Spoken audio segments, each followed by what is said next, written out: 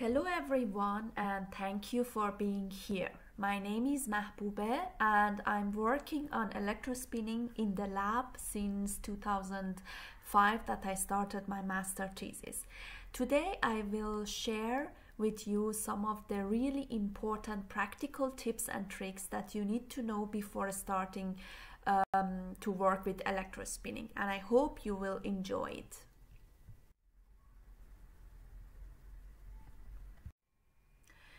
So the main goal when you use electrospinning is to make nanofibers, and to make these nanofibers you need to know about the idea of electrospinning, to know what is exactly electrospinning and what are the important parameters that are involved in electrospinning process. This information you can get easily from the literature, but of course to be able to work in the lab and working with electrospinning setup you need to have some practical approach to know what to do exactly and what are the key parameters that you need to take into account before making your electrospinning solution. And I will show you about these practical approaches and also some strategies about how to make nanofibers.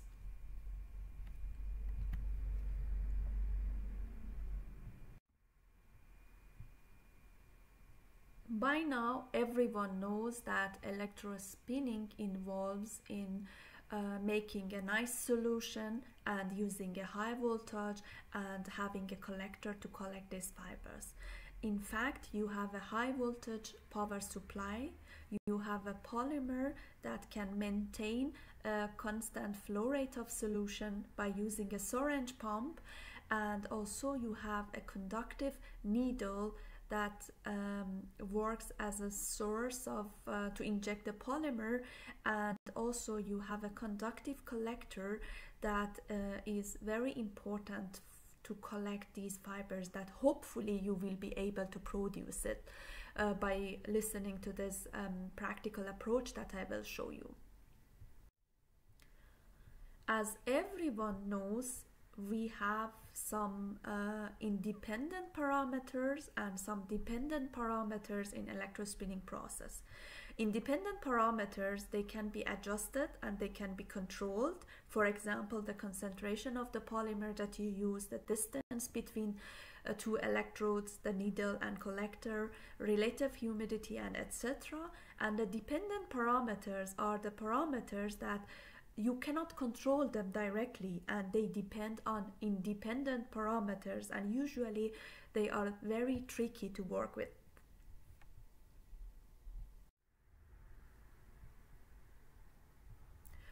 To optimize material properties, fiber diameter, and to know how homogeneous is your solution, how is the density of your fibrous web, how is the fibers distribution, and etc., you need to have a compromise between your polymer solution, the solvent that you choose, what is the concentration that you have, what is the electrospinning distance, how about voltage and feed rate. And to know that, you need to have some practical experience in the lab to be able to make this balance, this compromise between various parameters.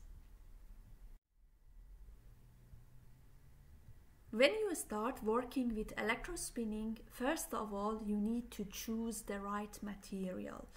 I would like to emphasize this part very much, because if you choose the wrong solution, if you choose the wrong polymer, if you choose the wrong solvent or other additive, you will never have any kind of fibers. And later you have to think about what kind of fibrous morphology you want to have. You want to have solid fibers, you want to have hollow fibers, core shell fibers, what kind of fibers you want to make to fabricate. And also you need to think about the construct, this web morphology that you will have at the end for for the specific application.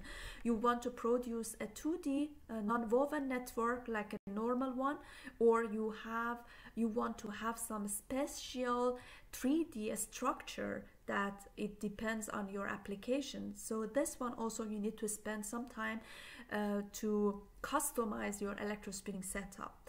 And of course, another very important aspect is that you can combine your electrospinning setup with other methods.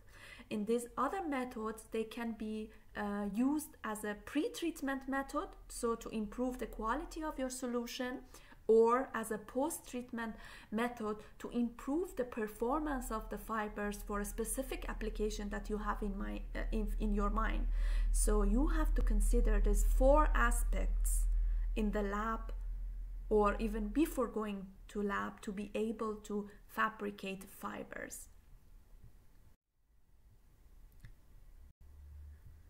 As everyone knows, the key parameters in electrospinning are divided to 3 categories. One is solution properties, the second one is electrospinning process parameters, and the other one is the ambient properties.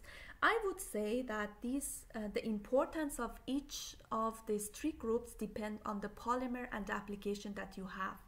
But mostly for the polymers that I was working with them for either energy storage application or biomedical application, the solution parameters are very, very, very important. What is the molecular weight that you have? You usually have to use a high molecular weight for electrospinning to make smooth fibers. This you can have a check in the literature to see what kind of molecular weight they were using for your specific polymer. And the most important one, what is the concentration to provide the electrospinability, to have uniform fibers and to have bead-free fibers.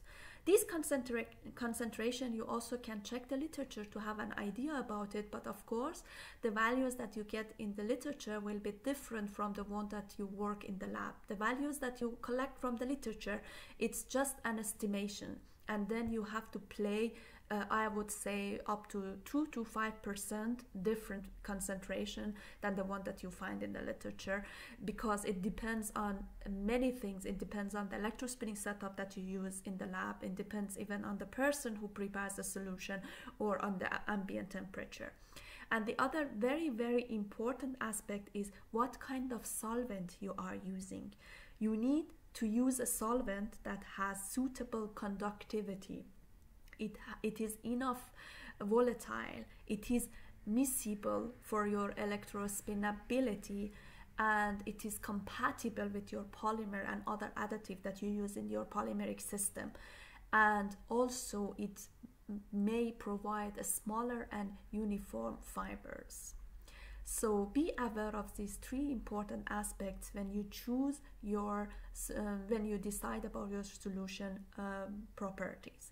The other important aspect is that process parameter. But I would say that if you don't have a nice solution, even if you play with everything of the electrospinning process parameters, you will never get fibers, and usually you will get only nanoparticles. So put all of your energy to make a nice solution.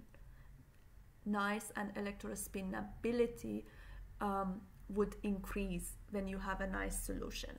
And later start working to change the process parameters. The applied voltage that are usually used for different polymers in the lab is between 10 to 20 kilovolt. And the feed rate, it depends on your needle size, and it depends on the solution viscosity that you have. But you can get an idea about it from the literature, and then you can play with the feed rate, and you can check that what kind of fibers you will have and how is your production rate. Because if you have a very low feed rate, you have to do it for a few days to collect enough thick material. And the electrospinning distance is also important. Usually it's from 10 to 15 centimeter. For simple polymers like PAN, it doesn't matter. Almost any kind of distance that you put, you will get some fibers, but some polymers, especially biopolymers, they are very sensitive to the distance, and you need to think about it. before going to lab. And also some polymers, they are very sensitive to the temperature and mainly to the relative humidity. I would say that many labs, they use homemade electrospinning setup, or they use very simple electrospinning setup that it doesn't have a controlled environment. So I would suggest that you always write down the relative humidity, that you collect nice fibers with that, because I observed that sometimes relative humidity for some polymers is very important, and sometimes in summer, for example, you can collect fibers, in winter you cannot. So it's very important to make a record, to write down the temperature and relative humidity that you have in the lab when you do the electrospinning. Here is the electrospinning flowchart. What are the steps that they are involved in the application of electrospinning for your specific application? First of all, choose the right polymer, choose the right solvent, and make a nice solution.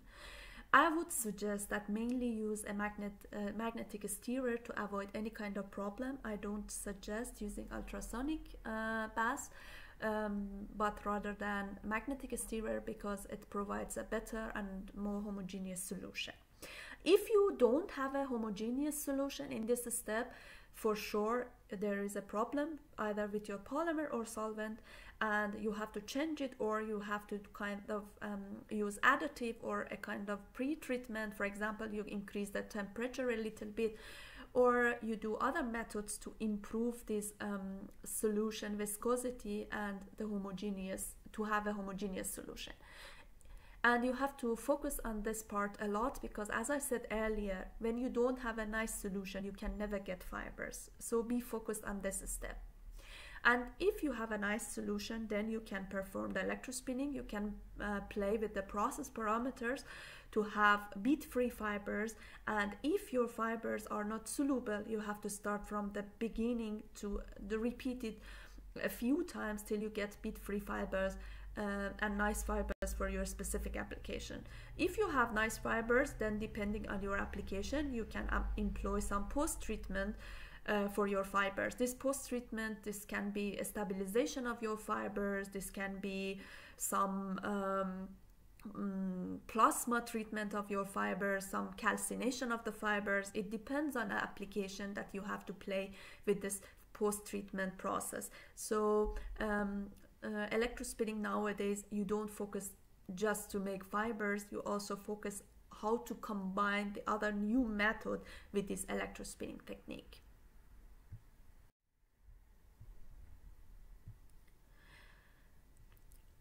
If you ask me that what is your proposed electrospinning package for my application, I would say that focus on these 4 groups. Make a compromise between these 4 groups and you are always successful to use electrospinning for your application. First of all, as you are here, it means you are interested to use electrospinning techniques. So use electrospinning to make your fibers 2D or 3D, and then combine some pre and post treatment that you already know from other chemistry or physics science to improve the performance of your fibers. And of course, you always have to think about you have to consider some balance, some consideration related to the material and application, and optimize your fibers and also your mats, these non-woven that you collect, depending on the application. If you consider these 4 items, you can be sure that you will have a nice electrospun fibrous package for your application.